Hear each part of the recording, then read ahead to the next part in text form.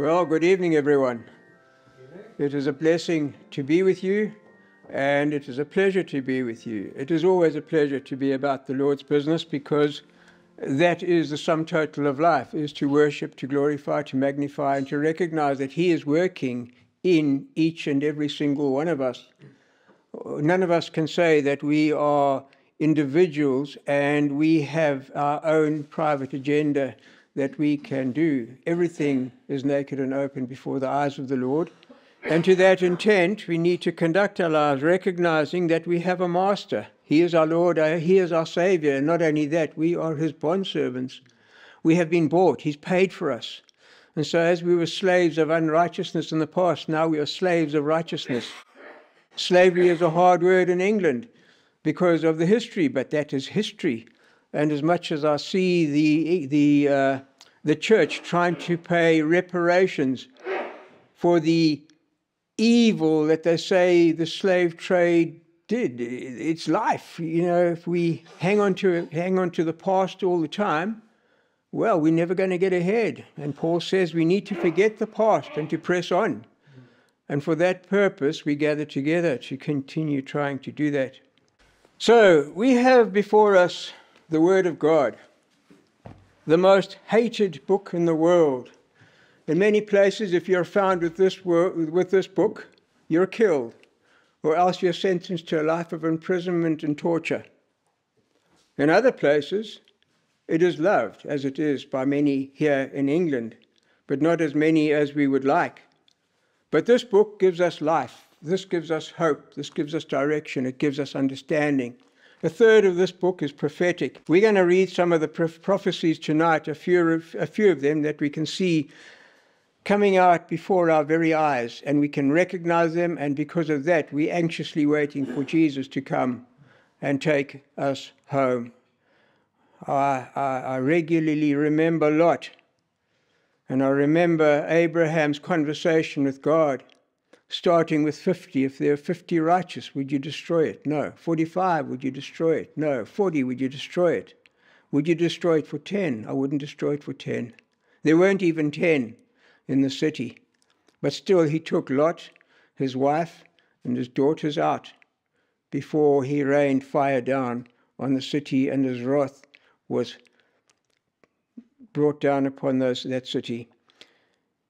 And so I take that as an encouragement to me, because we haven't been exposed, or we're not going to be exposed to the wrath of God, though we are going to be tried and tested. However, what I want to bring tonight is just a few pointers from things that have been proclaimed and prophesied as are going to happen, as are happening, and it all has to do with us human beings.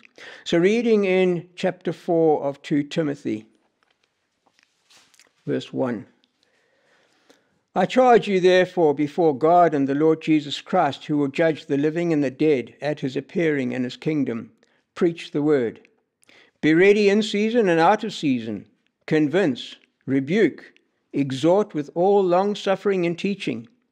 For the time will come when they will not endure sound doctrine, but according to their own desires, because they have itching ears, they will heap up for themselves teachers, and they will turn their ears away from the truth and be turned aside to fables. But you be watchful in all things, endure afflictions, do the work of an evangelist, fulfill your ministry. Now, before we continue with chapter 3, consider what we have just been reading. Consider the times in which we are living. Consider the population in whom and amongst whom we make our living, and we go in and out and have to do with day by day by day. And contemplate and notice that the time will come when they will not endure sound doctrine. We know that this speaks primarily to the church-going people. We know that it speaks, in my case, in my understanding, it will speak primarily to the leaders in the church. And when we consider what has happened in the church, we know that the leaders have failed miserably. They've turned away into the world, and as our brother Martin was praying, I thought that he was taking a leaf out of my book and was going to say what I'm wanting to say as well, but it just confirmed the state that we are in. and the state that the countries are in, not England alone, but all the countries are in a similar state. And this is quite extraordinary, that all the world nations, in a relatively short space of time, have encompassed and accepted the same doctrine. This is not a man-made operation and not a man-made activating movement which has caused this to happen. I believe that it is principalities and powers which have caused this to happen. If you read the book of Daniel, Daniel was praying and he was fasting for 3 weeks. And from the first day of his fast and of his prayers were heard. And the angel Gabriel was sent to Daniel. And he said to Daniel, from the first day your prayers have been heard, and I have come to tell you what is going to happen. He said, but I was hindered, and I had to fight against the prince of Persia because he was stopping me from coming. And he said, when I leave, I'm going to have to go and fight against the prince of Greece. Now, those are principalities and powers. Those are heavenly beings that we only read about and we do not see. It's mentioned in the book of Ephesians that our fight is not against flesh and blood, but against principalities, against powers, against the heavenly beings. Those are the driving forces. And if there can be a prince of Persia who is in control of the things of Persia and a prince of Greece who can be in control of the things of Greece, I see no reason why I cannot positively proclaim that there must be some principal power over England, over America, over Canada, over South Africa, over New Zealand, over Australia, over the eastern countries. Why not? I haven't found anything in the Bible to say that it is not possible. But I have found in the Bible that it says we are not fighting against flesh and blood, but we are fighting against principalities and against powers. We do know and we are told in the book of Matthew, when an unclean spirit goes out of a man, he goes through dry places seeking rest and finds none. So when does an unclean spirit go out of a man? I believe he goes out of that man when the Holy Spirit comes along, because there's no room for two people. And when the Holy Spirit comes, the man's life is swept, cleansed, made in order, set in order, and he changes and he becomes better for particular reasons, is that evil cannot cohabit with holiness. So the unclean spirit goes out of a man, and the unclean spirit is wandering around looking for a home, as we all look for a home if we didn't have a home. And he finds none. He looks for a place to rest and he finds none. In the meantime, though, what happens? Well, the church gets lazy. The members of the church get lazy because that is what the church is. And then the pressures of the world overtake, overpower, and smother them to the point that they then say, well, you know, we're doing things wrong. The Bible is outdated. This word can't be true. The pressures on us are too much. Everyone's right and we're wrong. We're so few, we can't be doing it properly. We better change. They must be right. And so just by the pressure of numbers, the few get overpowered because they're not relying on God. They're not relying on the Word of God anymore, the truth of the Word of God. They fail, and so they capitulate, and they get taken captive by the enemy. So they're taken out of the fight. I say a fight because it is a fight. It's a war between good and evil, between truth and lies. And there's no other way to do it. This Bible that we have here, from the beginning of Genesis to Revelations, is a contentious issue between good and evil, right the way through, between right and wrong, between theft and trying to keep it good. The book is a book of war, and we are fighting for our very survival. If Satan wins, we're done. But he won't win, because greater is he who is in us than he who is in the world. But if we let he who is in us, if we don't hold on to him, he will draw back, because he is a God of love. He doesn't force me to serve him. He invites me to serve him. He says, come to me, all you who labor and are heavy laden. I'll give you rest. Take my yoke upon you and learn from me, because I am gentle and lowly in heart, and you will find rest for your souls. He doesn't force me at a point of a sword. You better believe me, or I'm going to chop your head off, as some religions do. He's a gentle person. That is our living God, but he's also the author and finisher of our faith. He's also the creator of the world. He has full authority. And so what has happened is now he has delegated or relegated that authority to the wicked one, in a sense, because Adam gave it over. But he's using that in the world now to test the church, what manner of spirit we are of. Each of us individually. The church is failing generally because what has happened is that unclean spirit that was in them, and then they came to a knowledge of the God, of the living God. Then they started failing. That unclean spirit left. Then he says, I'm going to go back and see what my house is looking like again. So he goes back, and lo and behold, the house is empty. And he finds it swept, and he finds it put in order. So he goes and he takes with him 7 other spirits, more wicked than himself, and they enter and dwell there. And the last state of that man is worse than the first. So shall it be with this wicked generation. That is what we see happening in the churches. Evil has taken over the churches because the leaders, and as a result of the weakness of the leaders, the congregation to a large extent has followed. And so the last state of the churches right now in England, particularly because we are here, it has to do with us, is worse than the first, because they have let God go. They're not holding on. They're not pressing on in the faith. They're not adhering to what they were given. Maybe they didn't know about it. Maybe it was just a form of religion. Maybe they were honoring God with their mouths, but their hearts were far from him.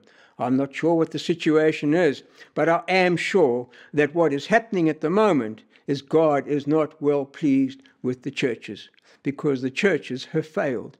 And there is a remnant who are still hanging on to the Word of God and faithfully meeting week after week after week in difficult, trying circumstances and situations, and trying to make headway and holding on to what God has given us. But it all comes down to the individual effort that we each individually make and do. And why he tells us in that book of Timothy, he says there, we need to convince, rebuke, and exhort with long-suffering and teaching. And if we hang on to that, we will overcome, and we will make it through to the end, and we will not fail.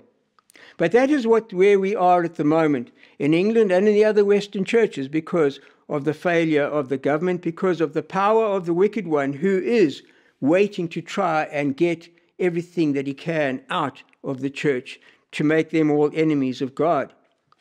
In chapter 3 of 2 Timothy, he goes on and he says, but know this, verse 1, that in the last days perilous times will come, for men will be lovers of themselves, lovers of money, boasters, proud, blasphemers, disobedient to parents, unthankful, unholy, or unreconcilable, unloving, unforgiving, slanderers, without self-control, brutal, despisers of good, traitors, headstrong, haughty, lovers of pleasure rather than lovers of God, having a form of godliness, but denying its power, and from such people turn away.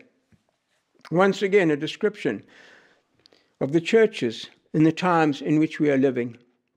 remembering that the churches are made up of individual people, individual leaders, individual spirits, individual souls, those who have at one time proclaimed that Christ is Lord, but now have let go of what they had, and they have changed into their natural personality and character. That is who they in reality are. That is the human being that we are.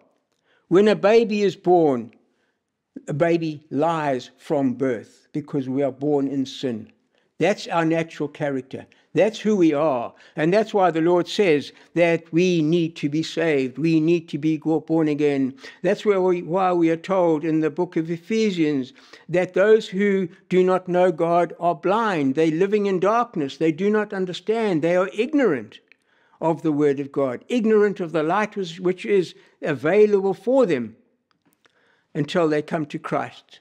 And Christ comes into our lives, he lightens up our lives and he enlightens it. And then by that we are able to have a hope, the hope of salvation, which he has laid before us and which we can take hold of. And the more the world and the people descend into immorality, into the morass that they have descended into, the greater that hope becomes and the brighter our future becomes as we see the gap widening between where these people are going and where we are going to. But also with the same thing, because of that widening of the gap, it's becoming very, very evident those who are of Christ, of God, and those who are of the wicked one. Just by their natures, by the characters, the difference of the two. It's a vast, vast chasm between the two, and neither of the two can meet because we are so different.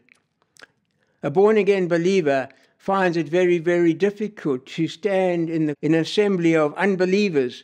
In the pub, for instance, you go for a meal, and generally, if there are only men there, well, the conversation is untenable, and you have to leave because you cannot take what filth is coming out of their mouths, for what the heart is full of, the mouth overflows with, and that is what happens. I have spoken to a number of people who have the same experience, where we would rather be alone than have companionship with people like that. And that is what the general tenor of the world is, of the people in the world.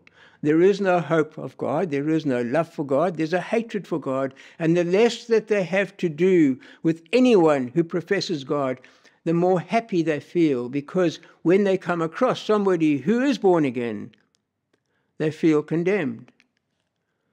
But they will not admit that they feel condemned, rather that they will attack, because attack is the best form of defense. And so to defend themselves, they will attack the believer verbally.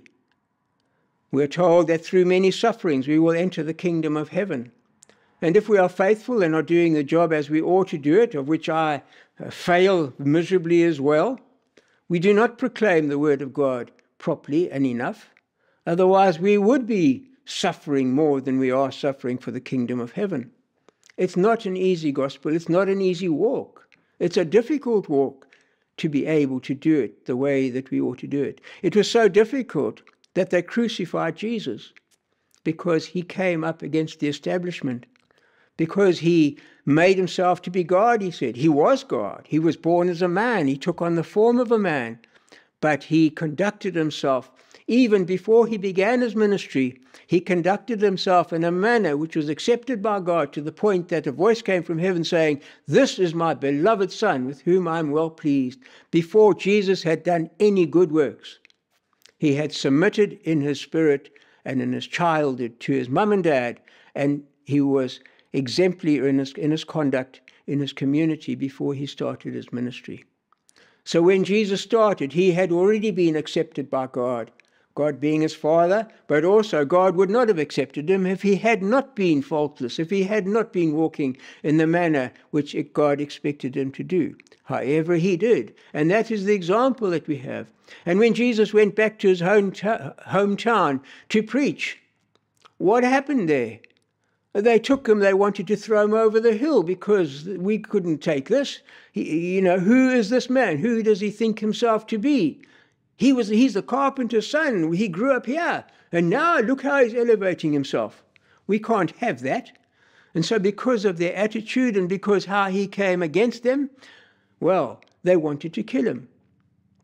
And eventually they did. They crucified him.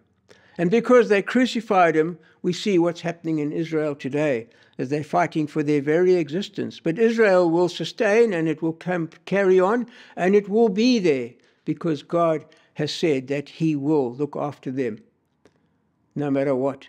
But they will be tested and they will be tried. That testing and those trials, they come upon each of us in various ways, in various means. But we need to always remember that when we go through the valley, Jesus said he would be with us. Not that he would stop us from going through the valleys, but that he would be there, comforting us, encouraging us, and strengthening us. So how does it go? How does a man go from being a child of God, can I say, to going to church and to singing the hymns and believing in God to the point where there's no more connection with the Lord? And an interesting character is Demas. In chapter 4 of 2 Timothy, verse 10, Paul says there in verse 9, "Be diligent to come to me quickly," speaking to Timothy, "for Demas has forsaken me, having loved this present world." Demas has forsaken me, having loved this present world. Demas was a believer. Demas had been recognized by Paul to the point that he had said at the end of the book of Colossians, his final greetings, he said there, "Luke, the beloved physician, and Demas greet you." He was lifting up Demas as saying, "This is a good worker. This man is with me." And yet we read here in Timothy, "Demas has forsaken me, having loved this present world." That's what's happening today in the churches. People are loving the world because of the attractions of the world, because what is happening in the world is far more relevant and personal and acceptable to people than that hope that we have of the kingdom of heaven. And so the stronger the world becomes, the weaker the church gets. And then what does God do about this? Well, in Romans chapter 1, he tells us what he does and why he does it. And it is because of the lack of ability of the people to hang on. So in Romans chapter 1, we read there in verse 22, "Professing to be wise, they became fools.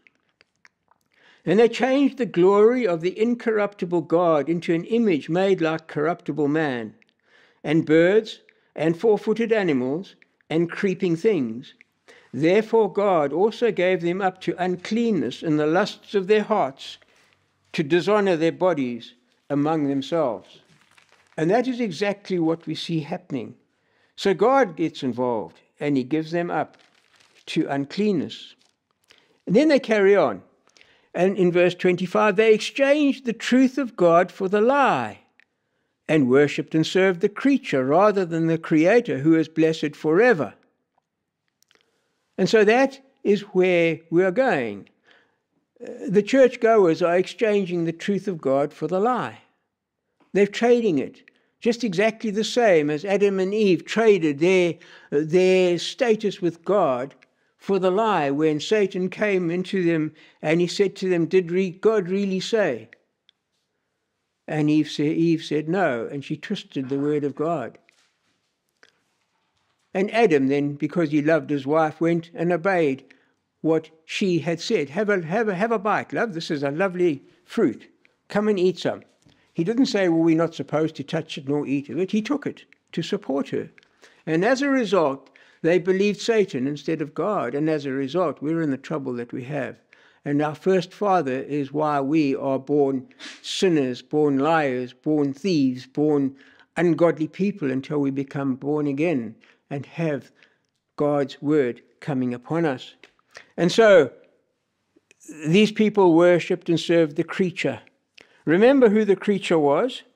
The creature was Satan. He is Satan. He was a created being until pride was found in him, and then he fell. And that was the first sin, pride, which Satan went, and he had been cast out. And so for this reason, God gave them up to vile passions. For even their women exchanged the natural use for what is against nature. Isn't it incredible that nowadays you cannot barely find a politician who can tell you what a woman is? They stumble over it. They sit there and they just don't know what to say. They cannot tell you what a woman is. Why are people so stupid? Why have they gone crazy? Why have they lost their minds? The only logical explanation is that it is a spiritual issue. There's no other common sense that a person cannot say, I'm a man. Well, I'm not sure what I am. I might be a woman. I don't really know. I get these odd feelings now and again. Some stupid conversation.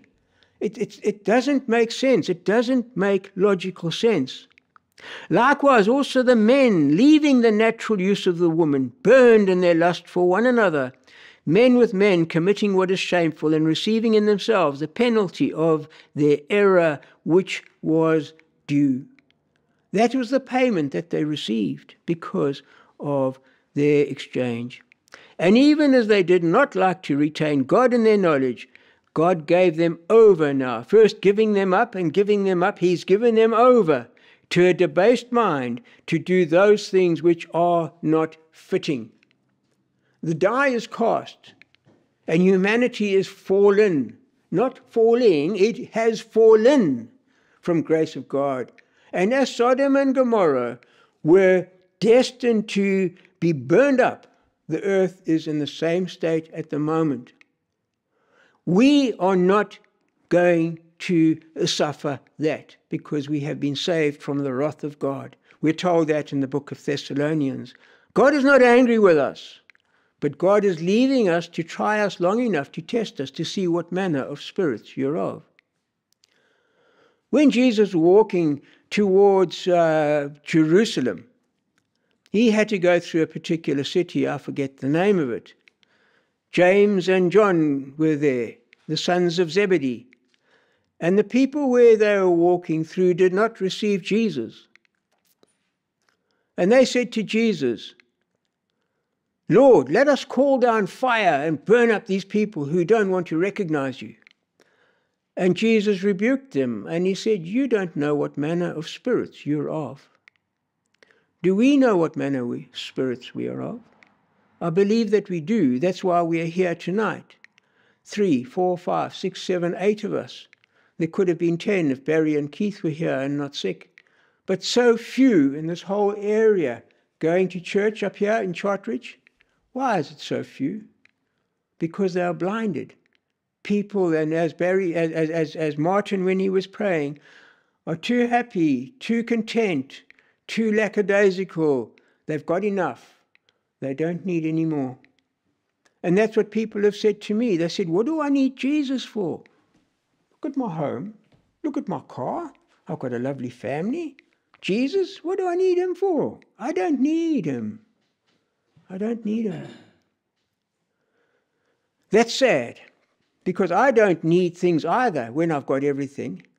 But when I've got nothing, then I need lots. And when we stand before the Lord one day, if we do not have Jesus as our mediator, as our intercessor, to be with us at the judgment seat, then we are going to be in trouble.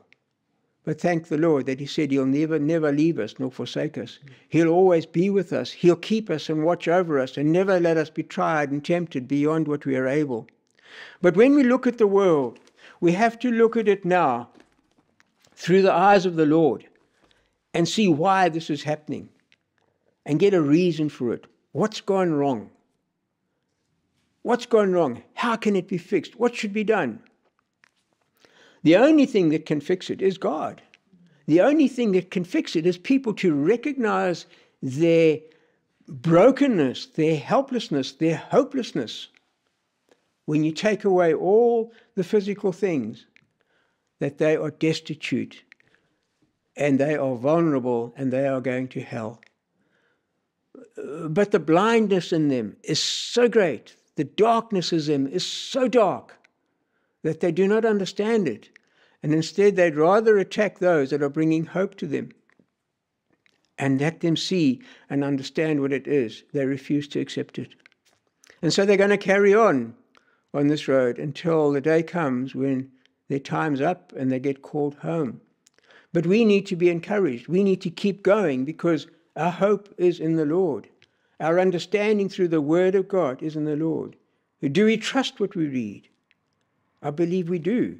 If we didn't trust it, we wouldn't be here. I wouldn't be here if I didn't trust this, if I didn't believe in this. To me, this is life. It tells me that one day I'm going to be okay. Maybe not so at the moment, but one day for sure. It's going to be great when we're in the kingdom of heaven. And so we mustn't lose heart. And when we look at the world and how far it's falling and how quickly it's falling, the quicker it falls, the further it falls, the faster it falls, the sooner I believe Jesus is going to take his church, because the sooner it will be that judgment will be meted out upon the earth. It's already started when we look and see what's happening in Israel. The world wars are looming. There's threats of nuclear war almost daily now with what is happening there. And it just needs one little itchy trigger finger on a button to start an escalation that humanity cannot stop. We're at the end of the days. In the last days, men will be lovers of themselves. And that is exactly what is going on. There's no love for God in the world. There's only hatred. And we need to remember that we are those few who love God, and our hope is in him. So let us just stand strong continually, consistently, constantly, walking, worshipping, praying, waiting, encouraging one another, exhorting one another, praying for one another, lifting one another up in prayer all the time. And God will supply and provide and protect. And so may the Lord bless you, and may you continue being patient and walking in the light with him. God bless.